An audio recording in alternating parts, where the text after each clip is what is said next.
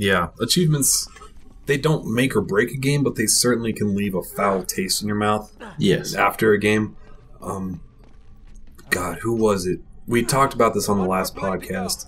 There was the developer for Borderlands who said something about how having super easy achievements can boost sales by up to 10,000 copies. Yeah.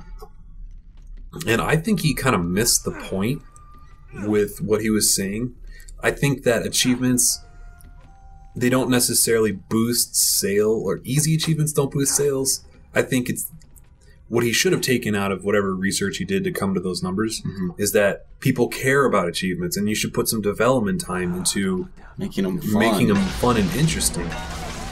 The achievements for Borderlands, just reading through the achievement lists, seem very generic and uninteresting, and most of them you're going to get by just playing the game. Yeah. Whereas something like Geometry Wars 2 had probably the best achievements of any game I've ever played. I feel like we've had this exact same conversation. But yes. Well, and this is on the podcast, though. I've made that point before, but I didn't bring... The smile achievement we've talked about. Right, the smile achievement. Like, they're extremely difficult. They're things that you never would have done before, and they increase replay value significantly. Right. But I think having stupid easy ones will sell you a few copies. Right, like Avatar, The Last Airbender.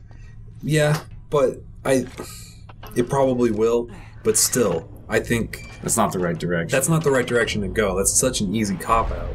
Unless you've got like a 400-point Microsoft game and your game sucks to begin with. Right, like Yaris. Like if you're planning on having a terrible game, you want to just recoup the development fees back, then throw some easy achievements or something. Like TMNT, where you can just get all 1,000 achievement points by just playing through the game. Yeah.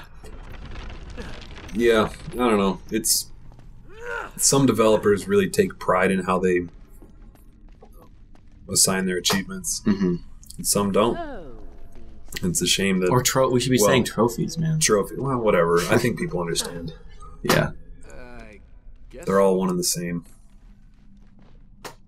I do like how the platinum trophies signify you got 1,000, though. Yeah. I think that's a pretty cool development. That is.